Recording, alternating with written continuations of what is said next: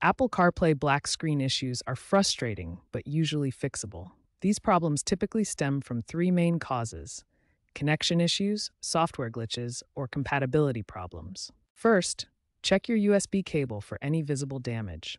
A damaged or loose cable is often the culprit.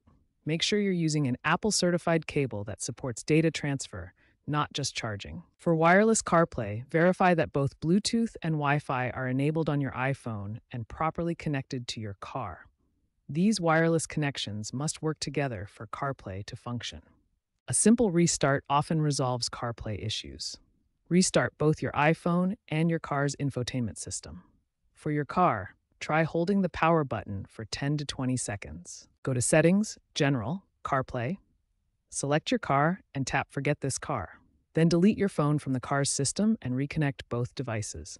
This clears any corrupted connection data. CarPlay requires Siri to function properly. Go to Settings, Siri and Search, and ensure both Listen for Hey Siri and Allow Siri when locked are enabled. With iOS 18 updates, many users have reported CarPlay compatibility issues. If you're using a VPN, try turning it off as it can interfere with CarPlay connections. Also check that no privacy restrictions are blocking CarPlay in your settings.